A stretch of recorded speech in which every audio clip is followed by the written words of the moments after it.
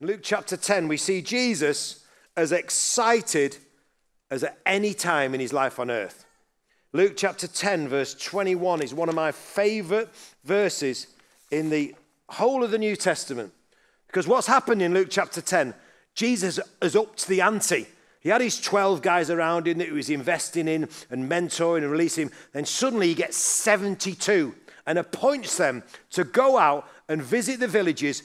And he's like, you've seen the way I do it when I visit a village. Basically, I lay hands on the sick and they get well. I preach the gospel and people get saved. I cast out demons. You've seen what I do. Now you lot, ordinary, unschooled people, go out in twos, do the same thing. And they go out and they come back with this report, Jesus, even the demons flee when we mention your name. We've seen healings. We've seen incredible deliverance. And Jesus is so excited. And he says this, Luke chapter 10, verse 21. At that time, Jesus, full of joy through the Holy Spirit, said, I praise you, Father, Lord of heaven and earth, because you've hidden these things from the wise and learned, and you revealed them to little children. Yes, Father, for this was your great pleasure. Literally, that phrase, Jesus, full of joy, is rejoices. In the original language, it means jumping and leaping and spinning like a top. How much would you give to have been there to see Jesus jumping around? It's going to work, Father. Through these bunch of jokers, we're going to change the world. My spirit in them, they're going to do what I've done. Father, it's a great plan. Them, those 72 and a couple of billion, 2,000 years later, full of the Spirit, can turn the world upside down. That's us, people. We can bring joy to Jesus' heart. It says in the Bible, there's joy in heaven over one sinner's rescued life. Let's be those people who bring joy to the Lord. So there's dancing and jumping and people spinning like a top over what happens through the people in Coastal Church as they go out in his name, the way he sent us by the power of the Spirit. I love that this is Pentecost Sunday and how exciting that the Alpha Holy Spirit Day is happening now. And they're probably watching last night's talk anytime now. Come on, let's pray. God, send your Spirit on those people. Pour out your Spirit. Save them and fill them and send them out as you sent out the 72. So Jesus is pretty excited. And it's okay to get excited with him when we see his kingdom advancing and him doing the things that only he can do. Then guess what?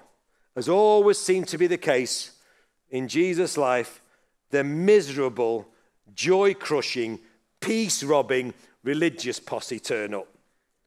You know, they were busily trying to quench what God wanted to do. God wanted to release the poor and the broken. And this cheeky expert in the law, that's like expert in the Old Testament law, you know, religious leader, comes to test Jesus, the Bible says. The cheeky rat. The created one testing the creator. I mean, sometimes religious people can be so weird and think they're cleverer than God. And this guy certainly did. So on one occasion, a religious expert in the law, stood up to test Jesus. Teacher, he asked, what must I do to inherit eternal life? And he was asking that question, I think, because he almost certainly heard that Jesus had been making these outrageous claims. Jesus had been saying, I'm the way, I'm the truth, I'm the life. Nobody gets to the Father but through me, i.e. nobody can inherit eternal life except through me. What an outrageous thing to say. And it wound this religious leader up so much, like, come on, Jesus, let's catch him out. Maybe we could even arrest him and kill him right now for blasphemy. If he says, right now, as I'm stood here, expert in the law, what must I do to inherit eternal life? And yet Jesus did what he always did when he was confronted by people like this. He answered a question with a question. He said, what's written in the law, clever boy? I put that bit in. What's written in the law? And the guy answered, love the Lord your God with all your heart, soul, mind, and strength, and love your neighbor as yourself. And Jesus said, you've answered correctly. Do this and you'll live. That's exactly what the expert in the law didn't want. He wanted a big religious argument. He wanted a theological arm wrestle. Let's show who's the clever one. Let's show who understands the Old Testament law. Come on, Jesus. Let's see what was spoken in the law and the prophets. And let's see how that works out and see you're the one who could make us inherit eternal life. And then it says this, but wanting to justify himself, he asked, who's my neighbor? And, we're all like that sometimes, aren't we? It's a horrible thing. I know I've got it in me, wanting to justify myself, pushing myself forward, wanting to make myself look good, justifying ourselves. It's a horrible thing. God can justify us. God can look after our reputation. We don't need to push ourselves forward and jostle. We need to walk the way of love. What's a Christian? Christian is someone who loves God with all the heart and loves other people. Nobody's ever done it perfectly. Nobody's ever done it well enough to get themselves to heaven. But if somebody could, they would go to heaven. But we can't. So we're stuffed. We need someone who can clothe us in his righteousness. Someone who can make us fit for heaven. We know someone. Tell me what his beautiful name is again. Jesus. Our Jesus can make us right. So when we stand before God, he doesn't see what we used to be. He sees Jesus. The only one who ever loved God with heart, soul, mind, strength. The only one who ever truly loved his neighbor as himself, right to the end. Christian faith is all about love, actually. And I was struck, as I was preparing this talk, how good at loving people I am. Especially, the thing that really upset Jesus about the expert in the law was he loved his narrow little group of friends, the religious Jews. Anybody who wasn't in the in club, anybody who wasn't like him, sinners and rebels and con men and prostitutes, basically Jesus' best friends, the people he partied with, the people he spent time with, he hated those people. He hated the Samaritans, those half-breeds who watered down the Jewish religion, but his narrow little group of people he considered to be neighbors. And I was struck, how good am I at loving people not like me? I struggle to support gently charismatic evangelicals who support Man United and are straight. They're my kind of people. They're people I might want as my friends. But we're not meant to be those people. We're meant to be people who love everybody. Everybody's on it. Who's your neighbor? Everybody's your neighbor. And this is where the religious leader was so lacking love for Jesus and love for people. And so Jesus told him a little story, which must have been so annoying. Just a little story. Whenever he was confronted by these wise and learned religious people, he just told stories. I love the fact that Jesus was a storyteller. The big stars in Jesus' day were storytellers because people used to travel for miles to hear the greatest storytellers. We did have pop stars and movie stars, but storytellers could fill the great amphitheaters. And Jesus' stories, you could always take them on two levels. You could enjoy the story. There you go. Been there, done that. Interesting. Well done, Jesus. Or you could allow the deep, eternal meaning to sink in and you're never the same again. Same today at church. Same watching online. We can just go through the motions. We're here. Yeah, we agree with that. Nice story, nice word, loudmouth Mancunian at the front, off we go. Or we can allow the Holy Spirit to sink into our heart and change us forever. Do it, Lord. As we listen to this story, Jesus said a man was going down from Jerusalem to Jericho when he was attacked by robbers. They stripped him of his clothes, beat him, and went away, leaving him half dead. A priest happened to be going down the same road, and when he saw the man, he passed by on the other side. So to a Levite, when he came to the place and saw him, he passed by the other side. But a Samaritan, as he traveled, came where the man was. And when he saw him, he took pity on him. He went to him and bandaged his wounds, pouring on oil and wine. Then he put the man on his own donkey, brought him to an inn and took care of him. The next day he took out 2 denarii and gave them to the innkeeper. Look after him, he said, and when I return, I'll reimburse you for any extra expense you have. Which of these 3 do you think was a neighbor to the man who fell into the hands of robbers, said Jesus. The expert in the law replied, the one who had mercy on him. Jesus told him, go and do likewise. These are real world characters and real places that Jesus' audience could relate to. Whether it really happened, we don't know or not.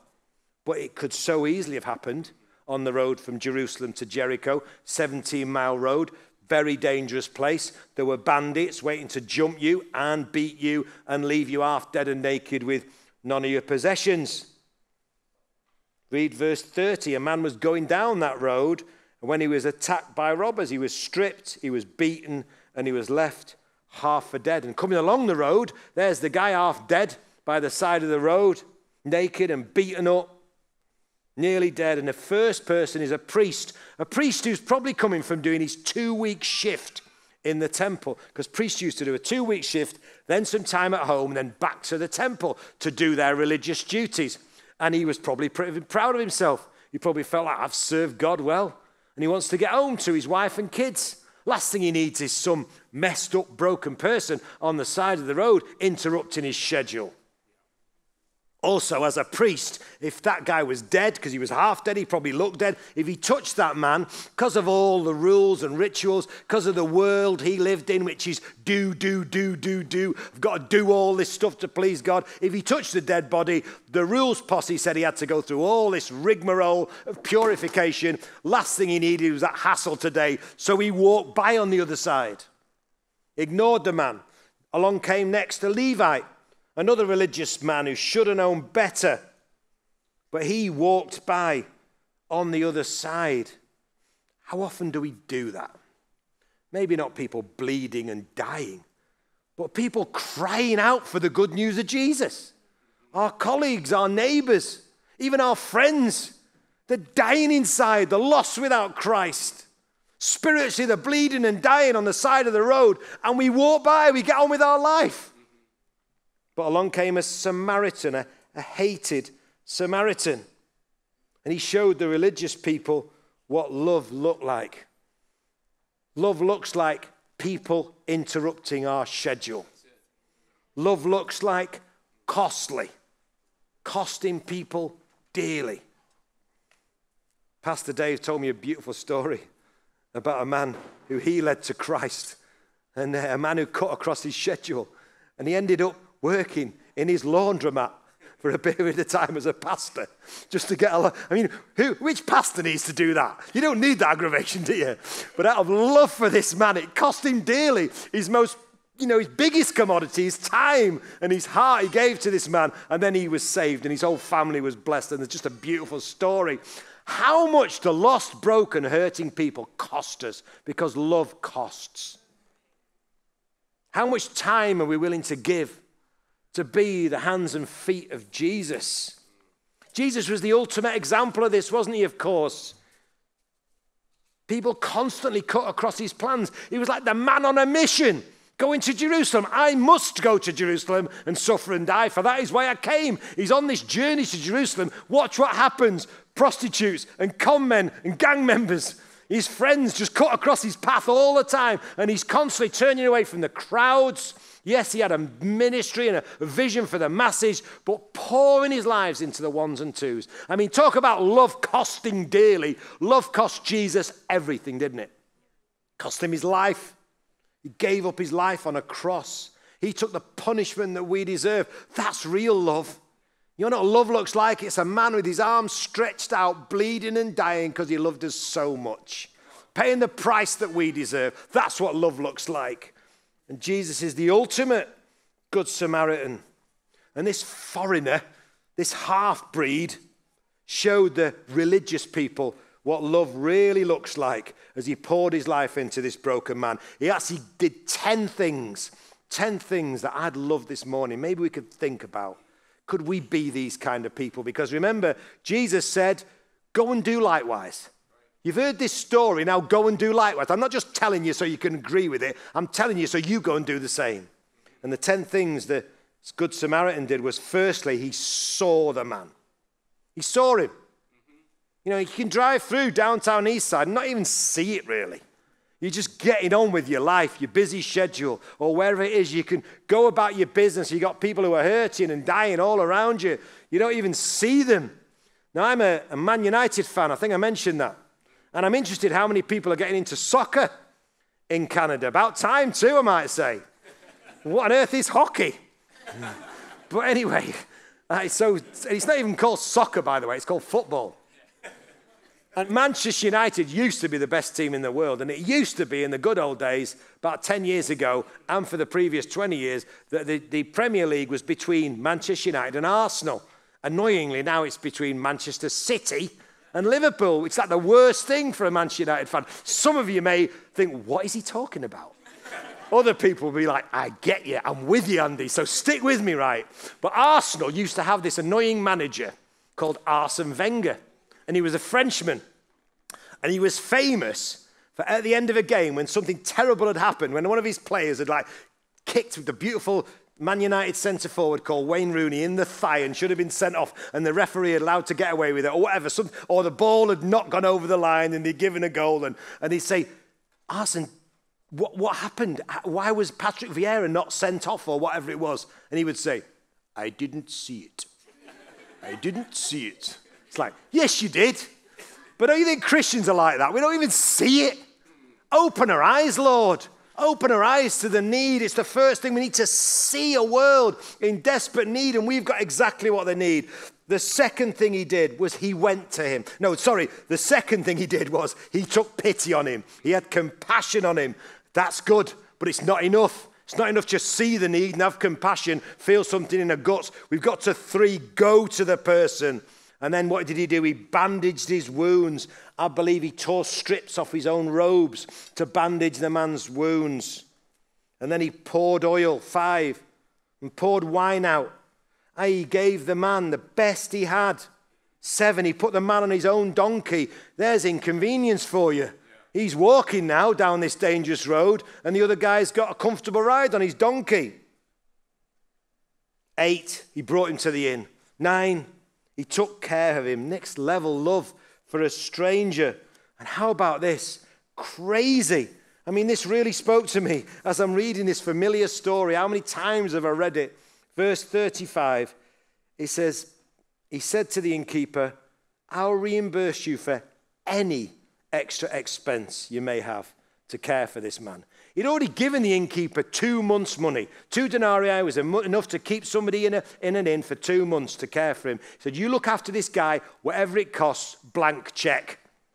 It wasn't like, here's my tithes to the church, the rest mine. It's like whatever it takes to love the broken and the neglected and the forgotten and the lost, just whatever it costs, I'm in. And Jesus said, go and do likewise.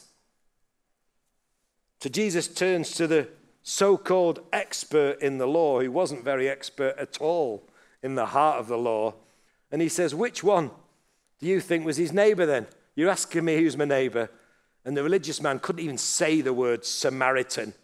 He just says, I suppose the one who had mercy on him. And Jesus said, go and do likewise. 2,000 years later, Coastal Church, God's saying, go and do likewise. Go and do likewise. Go out and find some hurting, broken, lost people and just love on them in Jesus' name. Do whatever it takes. Write a blank check with your life. Here's my life, Lord. How can I help people? And honestly, if you would just pray at the start of every day this week, God, I'm available.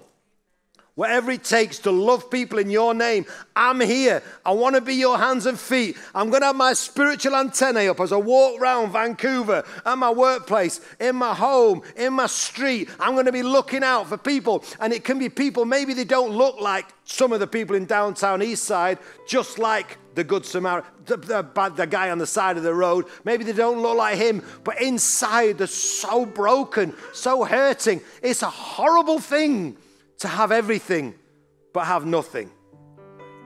Perhaps the worst thing in the world is to get everything that's supposed to satisfy and still inside you're lost. So many people in Vancouver in that place, lost on the side of the road, and we've got what they need.